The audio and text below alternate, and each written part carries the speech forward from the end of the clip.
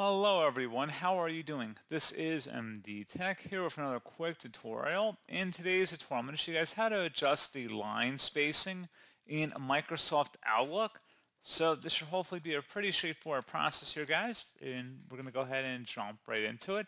So if you want to have a double space or single space or some other sort of spacing standard, in today's tutorial, I'm going to show you guys how to do that. And without further ado, let's go ahead and jump right into it. So all you have to do is have your message open and then select the Format Text tab. In the paragraph group, you want to select the little arrow that says up and down, and if you highlight over it, it says line and paragraph spacing.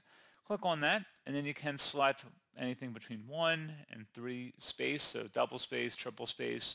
You can also add or remove spaces before or after paragraphs, and then adjust even further line spacing options by selecting that option. So pretty straightforward process on that, guys. And as always, thank you for watching this brief tutorial. I do hope I was able to help you out, and I do look forward to catching you all in the next tutorial. Goodbye.